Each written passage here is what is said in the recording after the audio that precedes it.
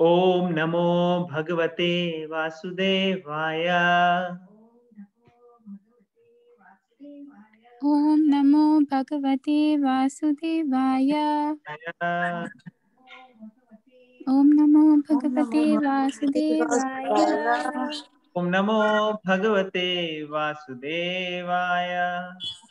Om Namo Bhagavate Vasudevaya. Narayana Namaskritya Naram Chaiva Om Narottamam Devim Saraswatam Nashtaprayashu Bhadreshu Nityam Bhagavata Sevaya Bhagavati Uttama Shloke Bhaktir Bhavati Naishtaki Krishnaya Vasudevaya Devaki Nandanaya Cha Nandagopakumaraya Govindaya Namo Namaha Namo Vishnupadaya Krishna Prishtaya Bhutale Srimate Bhakti Vedanta Swami Nityanamine Namaste Saraswati Deve Gauravani Pacharine Nirvishesh Shunyavadi Pashat Deshatarine Om Ajnanatimirandasya Jnananjanaşalakaya Chakshurumidamina Tasmai Shri Guru Janmaguhyam Bhagavato Janmaguhyam Bhagavato Ya etat parayato naraha Yaitat Prayato Naraha Shayam pratar granan bhaktya Sayam Pratargana Bhaktya Dukkha gramad vimuchyate. Dukkha Grama Vimuchyate. All right. Any volunteers who would like to read translation and purport? Can I read? Yes. Whoever carefully recites the mysterious appearances of the Lord with devotion in the morning and in the evening gets relief from all miseries of life.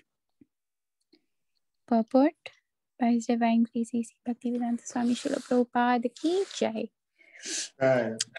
In the Bhagavad Gita, the personality of Godhead has declared that anyone who knows the principles of transcendental birth and activities of the Lord will go back to Godhead after being relieved from this material tabernacle. So simply knowing factually the mysterious way of the Lord's incarnation in this material world can liberate one from material bondage. Therefore, the birth and activities of the Lord, as manifested by Him for the welfare of the people in general, are not ordinary. They are mysterious, and only by those who carefully try to go deep into the matter by spiritual devotion is the mystery discovered. Thus, one gets liberation from material bondage. It is advised, therefore, that one who simply recites this chapter of Bhagavatam, describing the appearance of the Lord in different incarnations, in sincerity and devotion, can have insight into the birth and activities of the Lord. The very word vimukti or liberation indicates that the Lord's birth and activities are all transcendental. Otherwise, simply by reciting them, one could not attain liberation. They are therefore mysterious, and those who do not follow the prescribed regulations of devotional service are not entitled to enter into the mysteries of His births and activities. Hare Krishna. Hare Krishna. Would you like to share some points from this?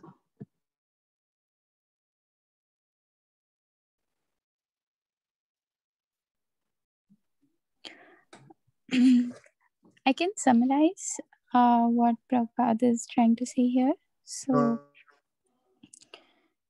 So first of all, he's explaining that the appearance of the Lord is mysterious, and it can only be understood by those who are practicing sincerely devotional life, that is doing very regular sadhana and doing it with love and devotion, are able to get into these mysteries of the Lord's appearance. Actually, I'm reminded of the verse from Bhagavad Gita, Janma Karma Chameva Divyam. My Janma and Karma, my birth and activities are transcendental. Evam Yog Veti Bhak. Hold on. Janma Karma Chameva Divyam. Evam Yog Veti Tatvataha Tyaktva Deham Punarjanma Neti Mameti Soarjana. So, Janma Karma Chameva Divyam.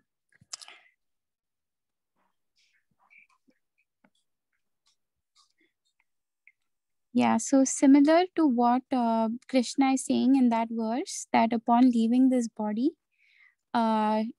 he does not take his birth in this material world, but he attains my eternal abode, O Arjuna. So similarly in this shloka as well, Prabhupada is actually reassuring us with the same concept that one can get relief from all the miseries of life and can actually get liberation. So that's all I had to share. Yeah, very important shloka from Bhagavad Gita. Kind of making philosophical connections there. And then Prabhupada is mentioning here the one who simply recites this chapter of Bhagavatam, describing the appearance of the Lord in different incarnations, in sincerity and devotion, can have insight into the birth and activities of the Lord. So in that shloka, Krishna is saying that one who knows it doesn't have to take birth again, and one who recites this with sincerity and devotion, Prabhupada is saying, can get an insight to the birth and activities. It's an important chapter here to recite. So even if we can recite the translation of this chapter, this is very, very nice. All right. Anybody else would like to share some points from here? Chaitanya Prabhu, Nirbhay Prabhu, Natasha Mataji, Suresh Prabhu, Deepika Mataji. I have a question. Yeah. So, just by reading this chapter, you'll have an insight of the Lord? Yes. Insight of the Lord means of the birth and activities of the Lord. Because in this chapter, remember earlier we were discussing how there are different avatars of the Lord. So with the different avatars of the Lord, they are appearing.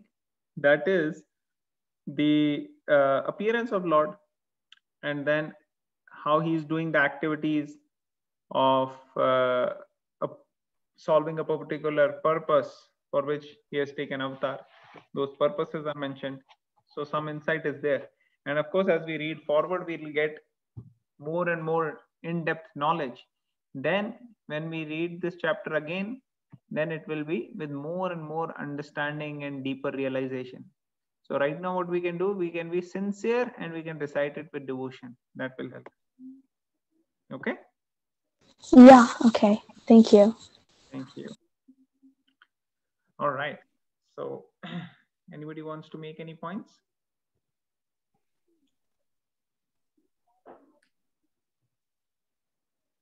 Okay, I'll read once again. Translation. Whoever carefully recites the mysterious appearances of the Lord with devotion in the morning and in the evening gets relief from all miseries of life. So can anybody tell who is speaking this shloka? Is it being spoken by Sukadev Goswami, or is it being spoken by Narad Muni? I think it's still the Sut Muni is saying, right? 3 times Hari Bol for Nirmala Mataji. Hari Bol.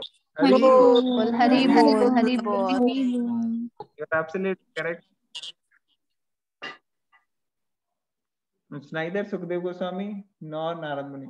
It is Sut Goswami. Good. Yes, Nirmala Mataji, you were saying something? No, I wasn't. Thank you. Thank you. Great. So I have a question. Yes. So you say just chanting in the morning and night will relieve you from miseries of life, right? Yeah. So then, what if you commit an offense? No. You have to not commit offense. when you are reading this, that means you are anyways not going to get a. This is just like saying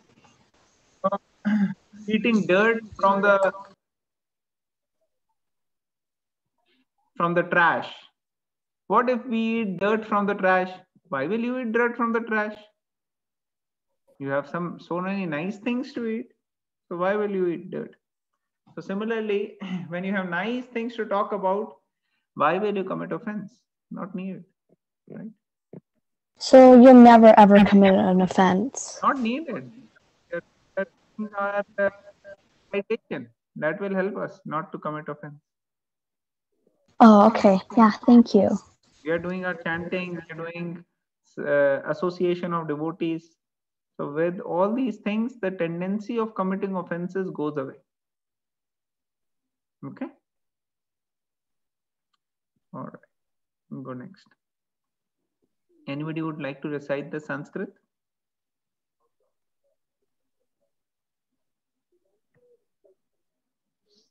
I can try.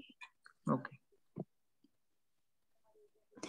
Etadrupam bhagavato Etadrupam bhagavato Yarupasya chidatmanaha yarupasya chidatmana Maya gunair virachitam maya gune virachitam Mahadadibhir atmani mahadadi Mahadadibhiratmane. Any volunteers who would like to read the translation and purport? I can read it, Yes, Prabhuji. ma'am. The conception of the Virat Universal form of the Lord is appearing in the material world is imaginary. It is to enable the less intelligent and neophyte to adjust to the idea of Lord's having form. But factually, the Lord have no material form. Purport. The concession of the Lord, known as the Vishwarupa or the Virat Rupa, is particularly not mentioned along with the various incarnations of the Lord, because all the incarnations of the Lord mentioned above are transcendental, and there is not a tinge of materialism in their bodies. There is no difference between the body and self, as there is conditional soul. The Virat Rup is conceived for those who are just neophyte worshippers. For them, the material Virat Rup is presented, and it will be explained in the second canto in the Virat Rup material manifestation of different planets have been conceived as a height, leg, hand, etc. Actually, all such descriptions are for the neophyte. The neophyte cannot conceive of anything beyond matter. The material conception of the Lord is not counted in the list of the factual form. As a Paramatma or the Super Soul, the Lord is within each and every material form, even within the atom. But the outward material form is but an imagination. Both the Lord and for the living being, the present form of the conditional soul are also not factual. The conclusion is that the material conception of body of Lord is Virat, is imaginary. Both the Lord and the living being are living spirit and have original spiritual body. Hare Krishna. Hare Krishna. So we discussed this once before, that how the Virat Roop, which is talked about at various places in the scriptures, in the Bhagavatam, even in Bhagavad Gita, actually, the Vishwaroop, Virataroop talked about, right? So that is different. It is not mentioned here when we are talking about avatars. Avatars are coming for a particular purpose. Their body is transcendental. That is the spiritual body. On the other hand, Vishwaroop, Virataroop is giving an idea of the Lord's power to those who have a very material conception of life. So most people, they are not very highly evolved. They won't be attracted to the beautiful form of the spiritual body of the Lord, and they cannot conceive or understand this. So for them, it is said, oh, all these planets, they are the limbs of the Lord. All this is, sun is the eye of the Lord, for example, moon is. So by that, by seeing the material things, they can get glimpse, oh, okay, sun, such a huge body of heat and light, is just a small part of the body of the Lord. So then they feel, oh, okay, then that means Lord must be very great. So they have to get an idea. So that is what is the purpose of the scriptures explaining the forms of the Lord in this way. But this is for neophytes, not for advanced devotees. Advanced devotees, they are attracted to the beautiful form of the Lord because they know it is not material, it is spiritual, it is transcendent. Every speck which is connected to Krishna is actually spiritual. And they understand the importance and the beauty and appreciate it. Anybody else would like to share any point here?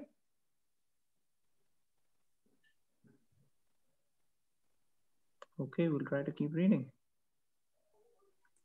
Who will read the next one?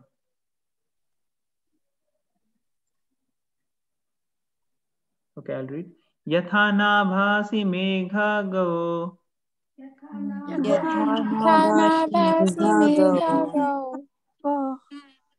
Renurva parthivo nile.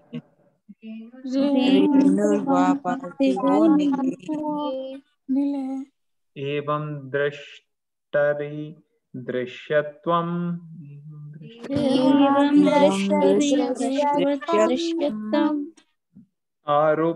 Aropitam abuddhi.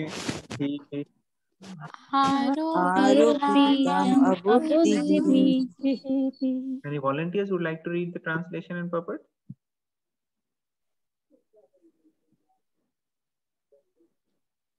Isha, you want to read the translation?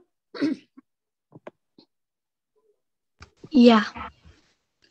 Clouds and dust are carried by the air, but less intelligent persons say that the sky is cloudy and the air is dirty. Similarly, they also implant material bodily conceptions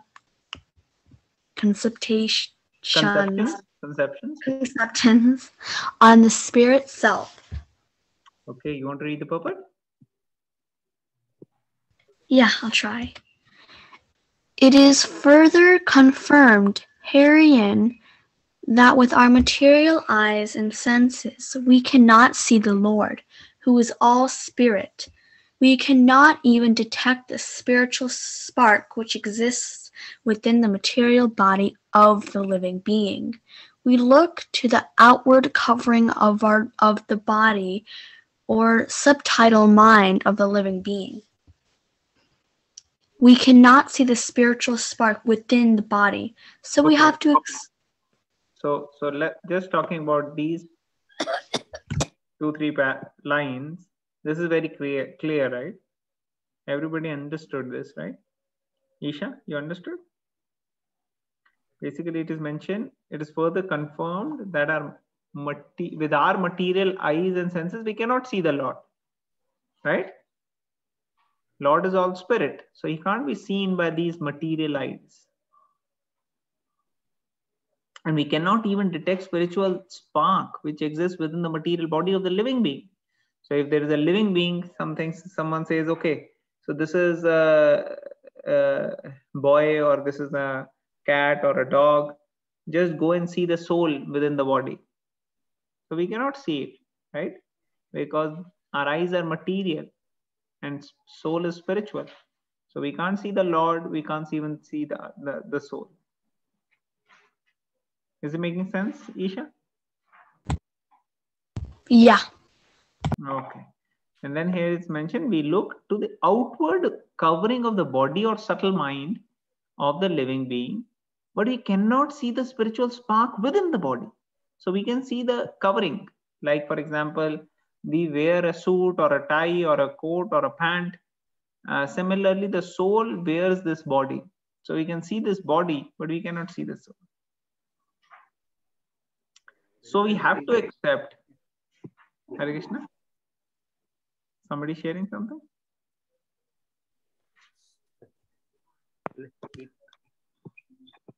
So we have to accept the living being's presence by the presence of his gross body. Similarly, those who want to see the Lord with their present material eyes or with the material senses are advised to meditate on the gigantic external feature called the Virat Roop. So people cannot see God, right? So this is how they are told to meditate when they are in the neophyte stage. They don't really have an understanding or appreciation for the spiritual form of the Lord, of Krishna. So then they are advised that, okay, you meditate on this Virat Roop. For instance, when a particular gentleman goes in his car, which can be seen very easily, we identify the car with the man within the car. When the president goes out in the particular car, we say, there is the president. For the time being, we identify the car with the president. Similarly, less intelligent men who want to see God immediately without necessary qualification are shown first the gigantic material cosmos as the form of the Lord, although the Lord is within and without.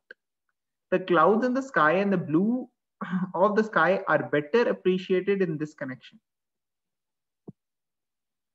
Although the bluish tint of the sky and the sky itself are different, we conceive of the color of the sky as blue, but that is general conception for the layman only.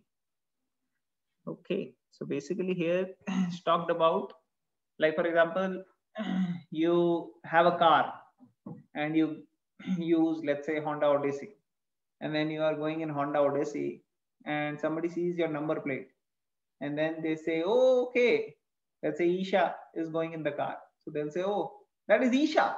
Now they have not even seen Isha, they are seeing their car. But because she is sitting in the car, she is, having a car with that number, they are saying, oh, this is actually Isha. So similarly, they cannot see the Lord, but when the Virat Roop is explained to them, they can actually see the different elements of the Virat Rupa. So by that, they can have an appreciation of it. Make sense? Yeah, but I have a question. Yeah. What is the neph thing? Neophyte? Yeah. Neophyte means one who is new, one who doesn't know much about spiritual life. Like we all are new. We don't have much idea, right? Some of us may be having a little bit idea now. But neophyte is person who is, having not much idea. So we are also for the most part neophyte only, but at least we are in association with devotees and we have some little idea. And some people don't even have any association of devotees. They are totally like having no clue who is Krishna or who is God. So they are like neophytes. Okay?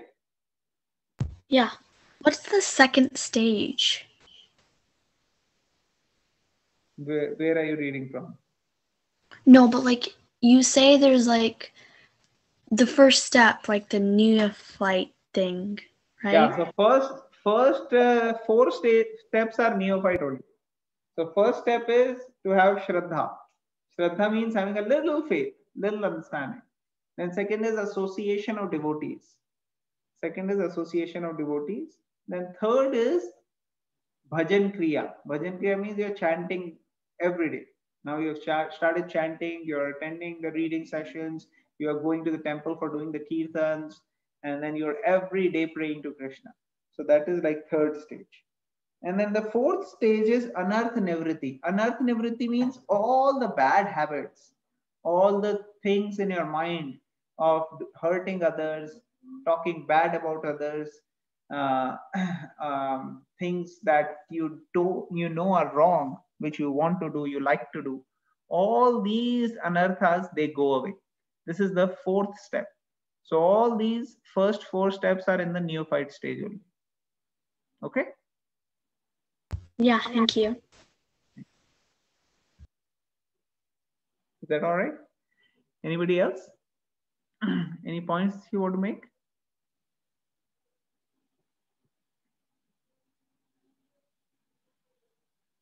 Okay, we'll go to the next. So I guess everybody is focused on reading subsequent shlokas. Nobody is sharing anything today. Anybody would like to read the Sanskrit? Can I read? Yes, please go ahead.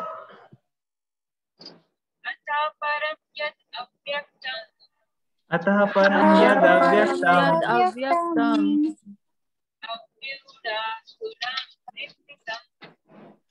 avyudha gunavramrita adrishta shrutavastutvat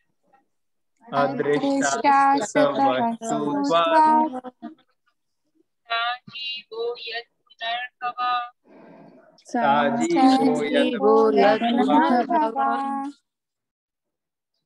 Translation. Beyond this gross conception of form is another subtle conception of form, which is without form and shape and is unseen, unheard, and unmanifest. The living being has this form beyond this subtlety. Otherwise, he could not have repeated words.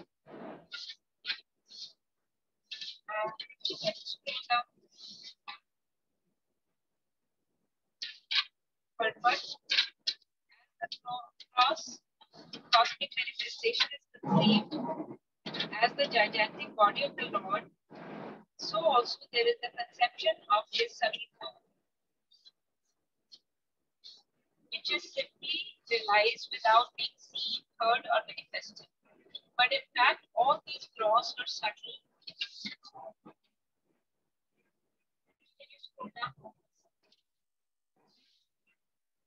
Madhavi, your voice is not very clear. I don't know if it's clear to others. I'm not able to understand actually. I can't either. Somebody else can read that. Okay, yeah, I think the voice, maybe internet issue. I can read, Prabhuji.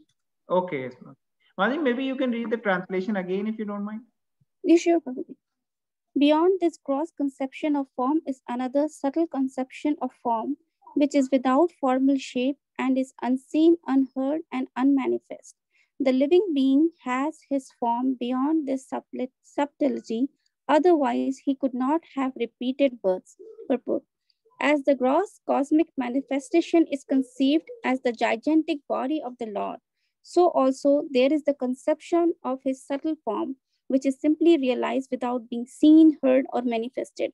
But in fact, all these gross or subtle conceptions of the body are in relation with the living beings. The living being has his spiritual form beyond this gross material or subtle psychic existence. The gross body and psychic functions cease to act as soon as the living being leaves the visible gross body. In fact, we say that the living being has gone away because he is unseen and unheard.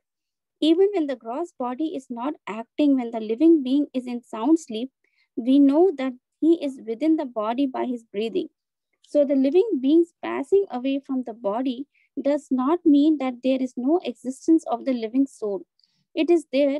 Otherwise, how can he repeat his births again and again?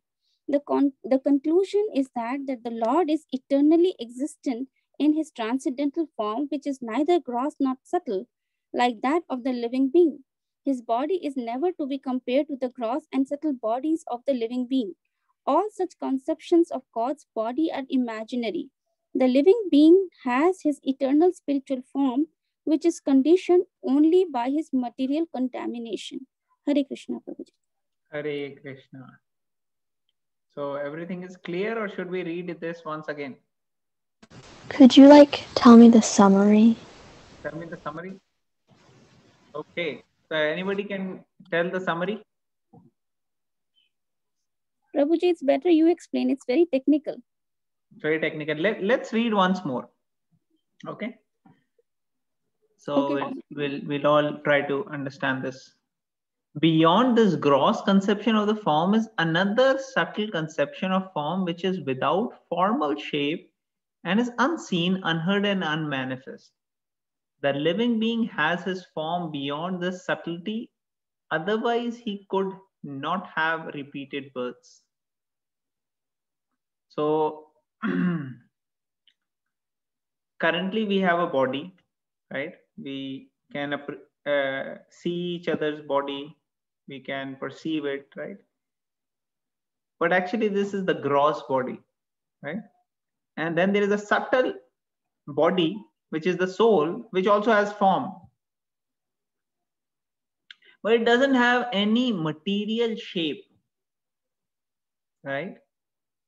And it can't be seen, it can't be perceived by normal senses.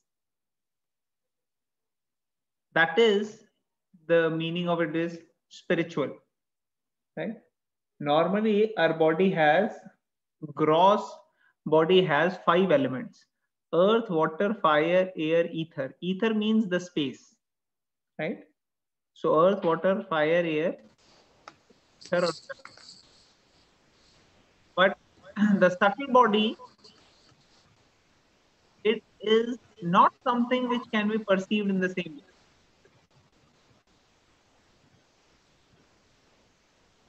Prabhupada, please forgive me. I'm sorry. Isha, you want to say something? What? You want to share something? No, I didn't say anything. Okay. So the living body has his form beyond this subtlety. Otherwise, he could not have repeated births. So living entity, the soul, also has its own existence, and the soul has its own spiritual form. That is what is being mentioned here. And Prabhupada in the purport is saying gross cosmic manifestation is conceived as the gigantic body of the Lord. So this is true for living entity, and this is true for the Lord also. That the Lord, he does not have any material form, but he has a spiritual form, right? So this cosmic manifestations, which can be grossly perceived by the living entity in the Virat Rupa or the Vishwa Rupa, can be explained in that way. Okay, we'll read the whole purport, then we'll discuss. As the gross cosmic manifestation is conceived as the gigantic body of the Lord, so also there is the conception of his subtle form, which is simply realized without being seen, heard, or manifested. But in fact, all these gross or subtle conceptions of the body are in relation with the living beings. The living being has his spiritual form beyond this gross material or subtle psychic existence. The gross body and psychic function cease to act as soon as the living being leaves the visible gross body. In fact, we say that the living being has gone away because he is unseen and unheard. Even when the gross body is not acting, when the living being is in sound sleep, we know that he is within the body by his breathing. So the living beings passing away from the body does not mean that there is no existence of the living soul. I'll read this last line again. Even when the gross body is not acting, when the living being is sound sleep, we know that he is within the body, but he is by his breathing. So the living beings passing away from the body does not mean that there is no existence of the living soul. It is there. Otherwise, how can he repeat his births again and again? The conclusion is that Lord is eternally existent in his transcendental form, which is neither gross nor subtle like that of living being. His body is never to be compared to the gross and subtle bodies of the living being. All such conceptions of God's body are imaginary. The living being has his eternal spiritual form, which is conditioned only by his material contamination. So, in short, I will just share what I understood, and other devotees can jump in and share. The living being has a form which is spiritual, which is actually the form of the soul, and that is different from the gross material form of this body. That is the form of the soul is the one which is spiritual. And when the body is sleeping or resting or whatever it is doing, the soul is still there. But when the person dies, the soul passes, right? On the other hand, Krishna's body, Krishna's form, Krishna's transcendental body of all the avatars, that is not the same as that of the living entity. The living entity, gross body and subtle body are different, but for Lord it is the same. It is all spiritual. He does not take gross body of the material elements of the earth, water, fire, air, ether. In fact, sometimes Mayavadis they say that Krishna's body is actually material, illusory. But that is not true. The scriptures don't say that. Ishvara Parma Krishna Satchidananda Vigraha Anadar Adar Govinda Sarva Karana Karana. So, who is Ishvara?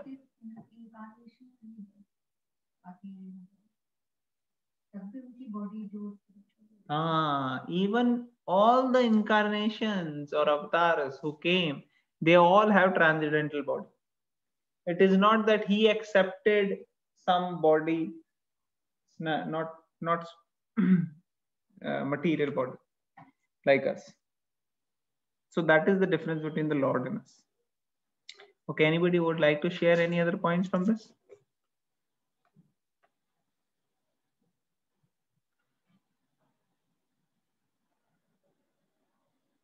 Okay, we'll keep going forward.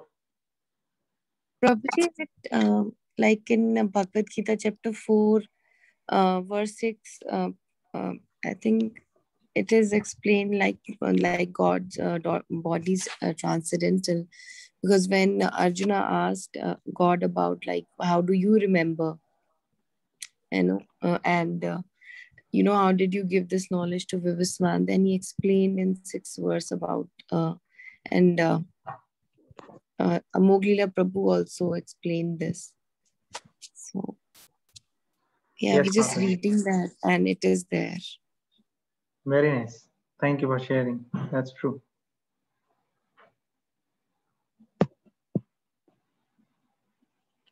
All right. So we'll go to this next sloka. 1333. Yatrime sad asad rupe. यत्र मे स असद्रूपे Pratisiddhe samvida. प्रतिसिद्धे स्वसंवेदा Avidya yatmani krite. अविद्ययात्मनि कृते Iti tad brahma darshanan. इति तद्ब्रह्मदर्शनम्. Any volunteers who would like to read the translation purport? Okay, I'll quickly read. Whenever a person experiences by self-realization that both the gross and subtle bodies have nothing to do with the pure self, at that time he sees himself as well as the Lord. So this is what we need to realize. When a person experiences by self-realization that both gross and subtle bodies have nothing to do with the pure self. So you have a pure self that is different from the body. So gross and subtle bodies have nothing to do with who we are. Most people are attached to the body only. Most people are actually attached to the gross body only. They think they are this body. Then some of them, they are in the mental level, thinking about. What's a subtle body? Subtle body means mind, intelligence. Those who are conscious of who are only thinking in the mental level. Okay. Maybe I can give you a crude example here. Let's say somebody gets pleasure by material things. Let's say eating, for example. Right? Eating is satisfying the gross body. So they are more in the gross body system. Subtle body, more in the mind. They are thinking how we'll get pride, prestige, name, fame. So that is more to the mind, intelligence, and ego. They are getting inflated. So they are more in the subtle body. So both are dangerous. But what I'm telling is the difference between the two. But most people are in both.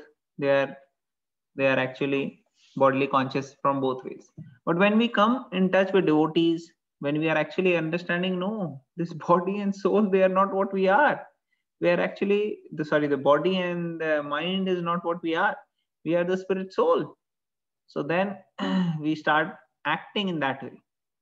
So we see so many examples of Prabhupada disciples and great devotees who had such severe, dangerous, life-threatening diseases, which would actually lead to depression, pain, so many miseries. But actually, when they got the diseases, they were not at the bodily level.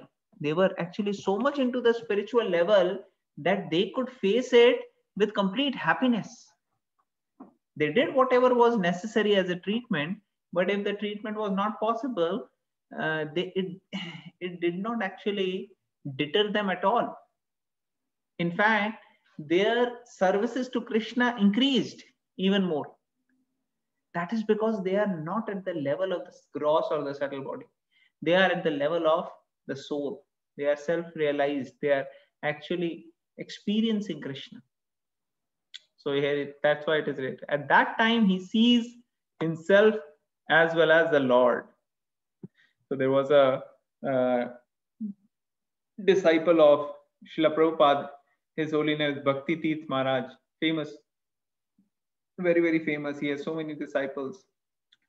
And when he was leaving his body, he was there just sitting, and different people from different organizations, some Muslims, some Christians, all of them coming.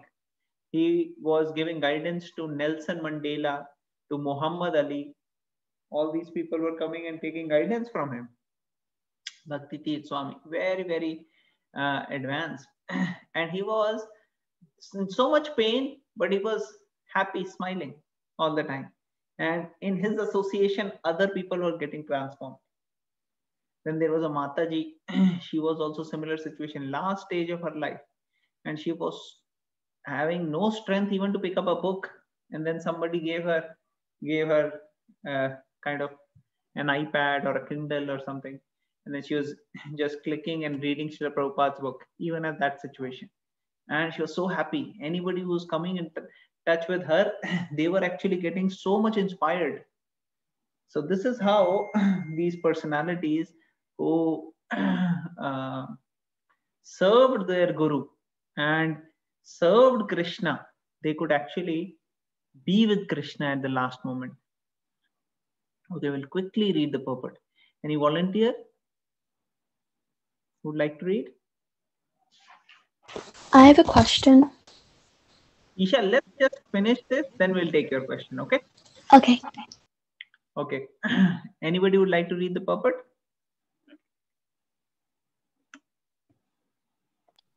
Okay, I'll read. No one's reading. I cannot read. Yes, Deepika Mataji, you read.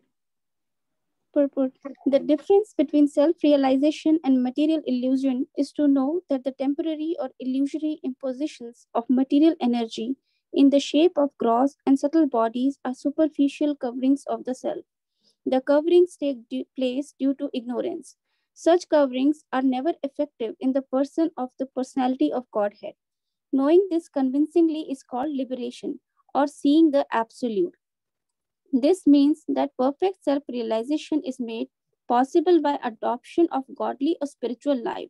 Self realization means becoming indifferent to the needs of the gross and subtle bodies and becoming serious about the activities of the self. The impetus for activities is generated from the self, but such activities become illusory due to ignorance of the real position of the self. By ignorance, self interest is calculated in terms of the gross and subtle bodies, and therefore a whole set of activities is spoiled, life after life. When, however, one meets the self by proper culture, the activities of the self begin.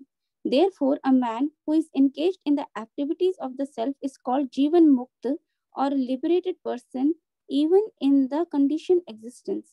This perfect stage of self realization is attained not by artificial means, but under the lotus feet of the Lord, who is always transcendental. In the Bhagavad Gita, the Lord says that He is present in everyone's heart, and from Him only all knowledge, remembrance, or forgetfulness takes place. When the living being desires to be an enjoyer of material energy, illusionary phenomena, the Lord covers the living being in the mystery of forgetfulness, and thus the living being misinterprets the gross bodily and subtle mind to be his own.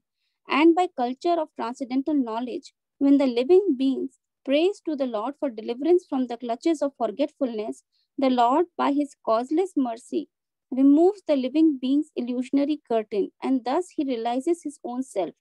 He then engages himself in the service of the Lord in his eternal constitutional position, becoming liberated from the conditioned life. All this is executed by the Lord either through his external potency or directly by the internal potency. Hare Krishna. Hare Krishna. So a lot of points here in the translation and purport. Anybody would like to share or highlight some points?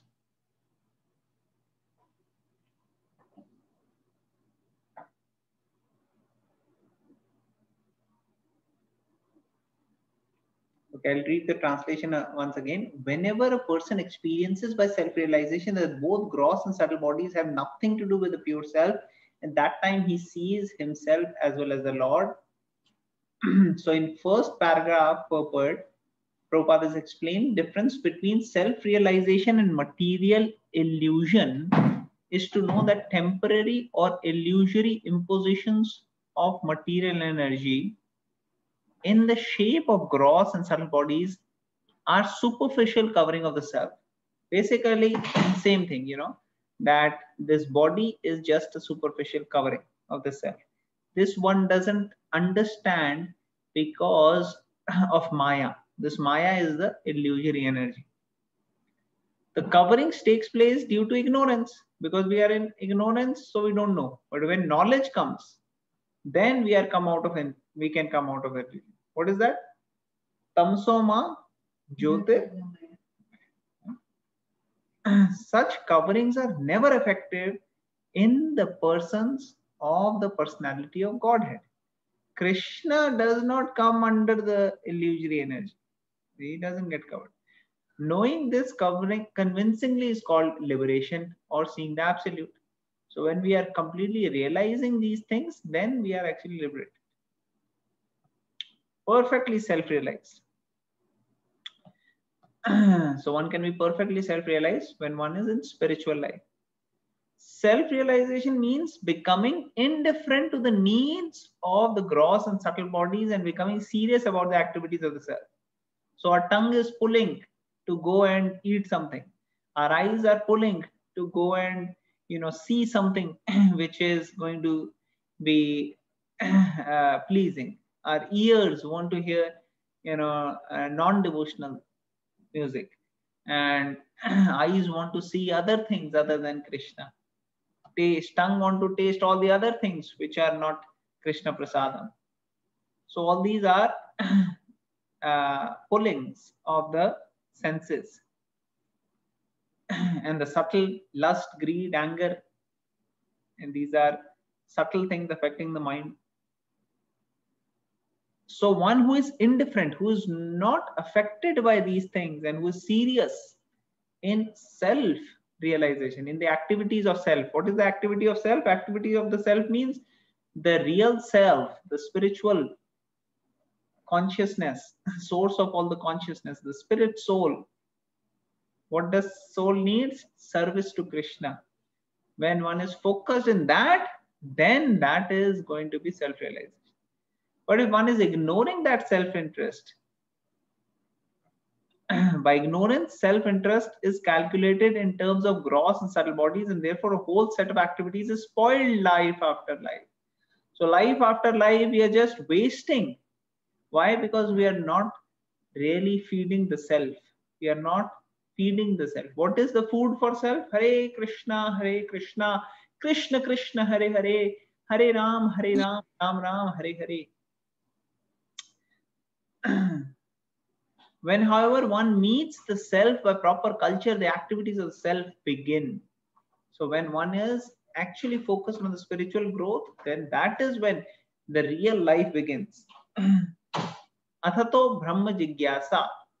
When this calling comes, what is the absolute truth? Who is Krishna? What is the self? Then our human life has actually begun. Otherwise, we are still in animal consciousness only. If we are not thinking about this pure spiritual, then we are Dvipad Pashu, two-legged animal. But one who is actually thinking about the self, focused on the self, really working for the self, and is fully realized, that person is Jivan Mukta, or liberated person. All right? That was the first paragraph. In the second paragraph, Prabhupada is saying this perfect stage of self-realization is attained not by artificial means, but under the lotus feet of the Lord, who is always trans. So how can one achieve the lotus feet of the Lord? By going to the representative of the Lord, the Guru. And here it is mentioned in the Bhagavad Gita, Lord says he is present in everyone's heart, and from him only knowledge, remembrance, forgetfulness takes place. So which shloka is this from the Bhagavad Gita? 15.15, Prabhuji. 15.15. Mataji, can you recite? Yes, Prabhuji. Sarvasya chaham hridi sannivishto matah smritirjnanapohanam cha vedaischa sarvair ahamev vedyo vedant krit vedavit eva chaham. Hare Krishna, Prabhuji. Great. Thank you, Mataji. So from me comes remember, knowledge or forgetfulness is there in this shloka. Mattah smritir jnanam apohanam. So Krishna is seated in everyone's heart, and him comes all these. When the living being desires to be an enjoyer of material energy, illusory phenomena, the Lord covers the living being in the mystery of forgetfulness. And thus living being misinterprets the gross body and subtle mind to be his own self. So when we want to enjoy the material energy, then Krishna, just to fulfill our desire, give us this body and covers our knowledge by illusory energy Maya, and we think this body is who we are. And by culture of transcendental knowledge, when the living being prays to the Lord for deliverance from the clutches of forgetfulness, the Lord, by his causeless mercy, removes the living being's illusory curtain. But let's say if somebody is now in Maya, but he wants to get transcendental knowledge, and he prays to the Lord for deliverance, prays to the Lord for deliverance, prays to the Lord for deliverance. Deliverance from where? From the clutches of forgetfulness. We have forgotten who we are. But when we pray to the Lord, pray by chanting Hare Krishna, Krishna Krishna, Hare Hare, Hare Ram, Ram Ram, Hare Hare, then what happens? Lord, by his causeless mercy, removes the illusory energy being curtain, and thus he realizes his own self. He then engages himself in the service of the Lord in his eternal constitutional position. becoming liberated from conditioned life. All this is executed by the Lord either through his external potency or directly by internal potency. So external potency means Maya Devi. She's covering. And then internal potency is Srimati Radharani. So external potency is Durga Devi, Maya, covering. So when external potency acts, one actually forgets about Krishna and goes away from Krishna. But when internal potency acts, if one forgets Krishna, then that forgetfulness also brings him closer to Krishna. Because actually he doesn't forget Krishna, he just forgets that Krishna is God. For example, because of internal potency, all the devotees in Vrindavan who are with Krishna, they are thinking, oh, Krishna is not God, he's our friend. Right? So that is internal.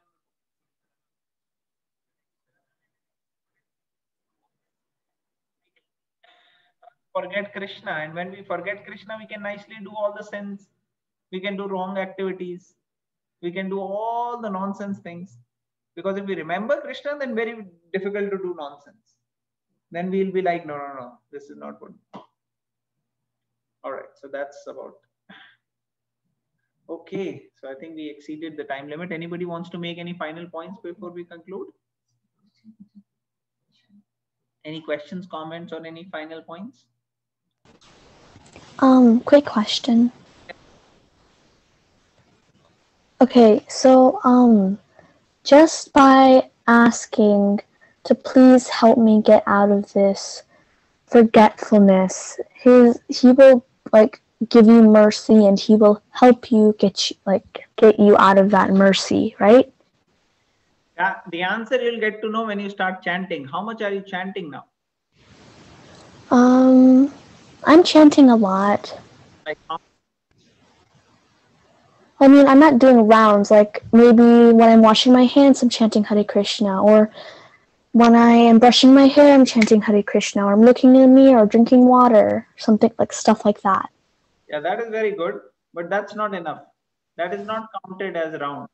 So you have to take beads and you have to sit in one place, give 10 and pray intensely and chant to Krishna. Okay. You have to start doing and a lot of chanting, you will not get any answer, even if you ask. So make it a point. Either start today or tomorrow. Take a bead. If you don't have bead, then let me know. Take some counter, do something by which you can count your mother. She has bead. So take from her, use her bead Okay. and chant on those. There are 108 beads. Every single bead to chant Krishna. Hare Rama, Hare. I'm And you sorry, have my computer's glitching. Can't hear you properly. can you hear me now? Yeah, I can hear you now. So every single bead, you have to recite this whole mantra and listen to it very attentively and pray to Krishna. No other thing, no washing hands, no thinking, no doing anything. Just focus on hearing each and every word. You have to do Hare Krishna, Hare Krishna, Krishna Hare Rama, Hare Rama, Rama Rama, Hare Hare.